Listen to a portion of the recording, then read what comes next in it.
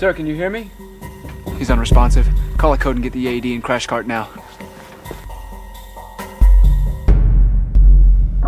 Being able to successfully manage a patient who collapses in cardiac arrest requires working in a coordinated manner with trained ACLS team members.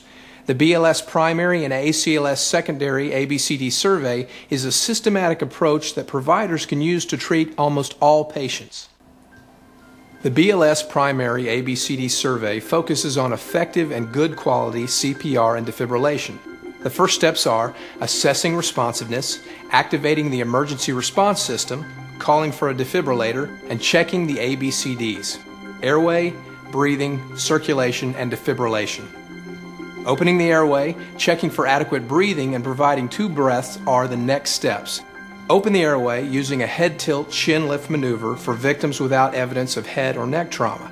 If you suspect a cervical spine injury, use a jaw thrust without head extension. Check to see if breathing is absent. While maintaining an open airway, look, listen, and feel for breathing. If you do not detect adequate breathing within 5 to 10 seconds, give 2 breaths. These breaths are given over 1 second each and should produce visible chest rise. Occasional gasps are not effective breaths. The healthcare provider should take no more than 10 seconds to check for a pulse. If you do not definitely feel a pulse within 5 to 10 seconds, begin chest compressions immediately. This is the C step in the BLS primary ABCD survey. Good quality CPR includes giving effective chest compressions, pushing hard and fast, and allowing the chest to completely recoil after each compression. The rescuer should compress the victim's sternum in the center of the chest, between the nipples. Depress the sternum 1.5 to 2 inches. It also means minimizing interruptions in chest compressions. Rescuers should avoid excessive ventilations and volume. Without an advanced airway in place, a compression ventilation ratio of 30 to 2 is recommended. Compressions are delivered at about 100 per minute and 2 breaths are given over 1 second each. 1, 2, 3. The code team is on the way. 6, 7, 8, 9. Try to keep interruptions in chest compressions to 10 seconds or less, except for specific interventions such as insertion of an advanced airway. The last step in the BLS primary survey is determining the need for defibrillation. Defibrillation is most effective and survival rates are highest when immediate CPR is provided and defibrillation occurs within 3 to 5 minutes. Immediate defibrillation is the treatment of choice for ventricular fibrillation of short duration, such as witness sudden cardiac arrest.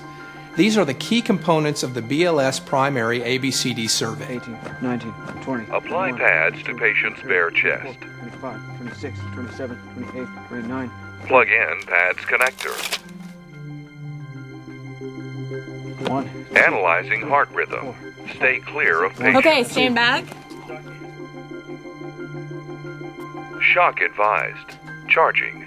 Stay clear of patient. Deliver shock I'm ready to now. shock. I'm Press clear, the you're shock clear, button we're all now. clear. Start Shot CPR. delivered. Begin Immediately with compression. resume chest compressions. 4. Rescuer fatigue may lead to inadequate compressions. When additional rescuers are available, rescuers should switch roles about every 2 minutes.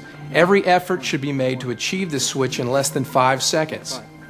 Once you've completed the BLS primary ABCD survey, the existence of persistent cardiac arrest requires moving on to the ACLS secondary ABCD survey. The ACLS secondary ABCDs focus on more advanced assessment and management. They include advanced airway management, IV/IO access, medication use, and searching for and treating reversible causes.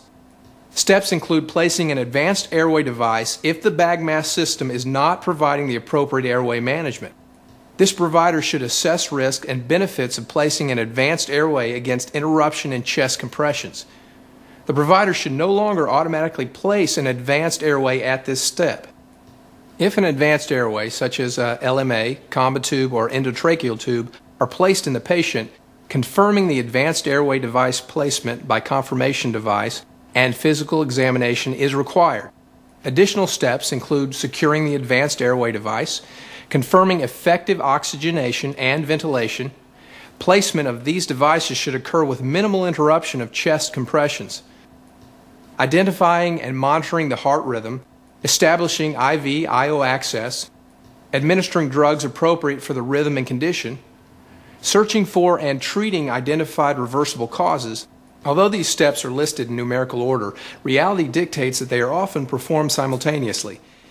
15, 16, 17. Diane, what do we have? 19, 20, 21. The patient 22, called the front 23, desk with a 24, complaint of chest 25, discomfort and 26, shortness of 27, breath. 28, We came 29, within a 30. few seconds and the patient was unresponsive when we arrived. 1, 2, CPR was begun 3, immediately 4, and the patient 5, was given 6, one 7, shock a 8, minute 9, and 48 10, seconds 11, ago, followed by 12, immediate 13, CPR. 14, Okay, ventilations? 16, 17, We're getting good chest rise with the bag mask. 21, It's 22, now 23, 2 minutes 24, since the last 25, shot. 26, Okay, let's 27, switch the 28, AED over to 30. manual and analyze his rhythm.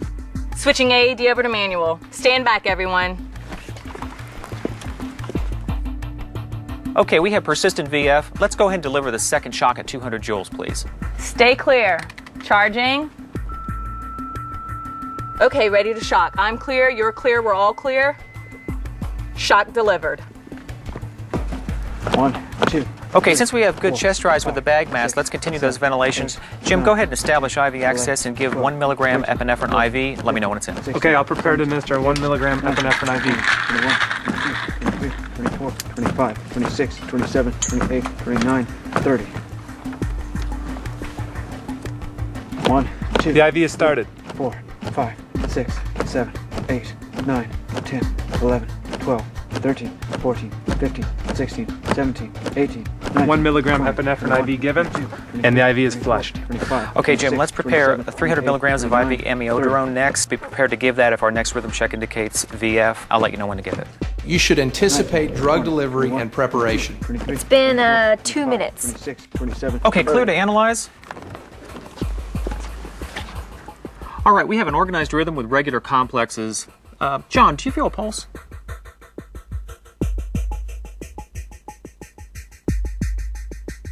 Yeah, I feel a good one. Great job, everybody. Let's go ahead and get some vital signs. Remember, the success of any resuscitation attempt is built on a strong base of quality CPR and rapid defibrillation when required by the patient's ECG rhythm. Properly executing the BLS primary and ACLS secondary ABCD survey can make all the difference in whether a patient survives a sudden cardiac arrest.